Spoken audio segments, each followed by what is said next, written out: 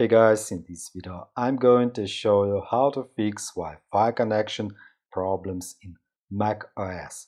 It can be pretty simple. Let's get started. First, open the settings on your Mac, click on Apple icon, then System Settings, and in System Settings find Wi-Fi. I'll show you 3 ways. Choose what you want. The first way, in Wi-Fi, open Details and forget this network. The Mac and other devices using iCloud will no longer join this Wi-Fi network.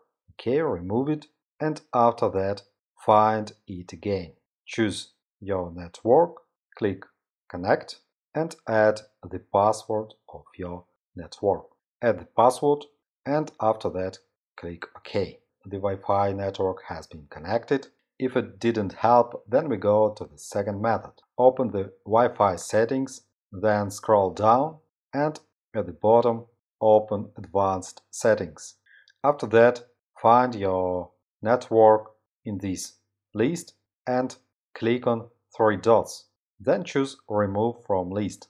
This method is similar to the first, but depending on the version of your macOS, you may not have some way. The third way is the most non-trivial. To do this, choose your network and open the details. After that, click on DNS and add the Google DNS 8.8.8.8. OK, plus once more and add the second DNS server 8.8.4.4. This method is in case if you connect to the Wi-Fi network but the internet doesn't work. After you add Google DNS servers, click OK and enjoy internet surfing. Hope this video was helpful. Thanks for the watching, like, subscribe. Have a nice day. Good luck. See you next time.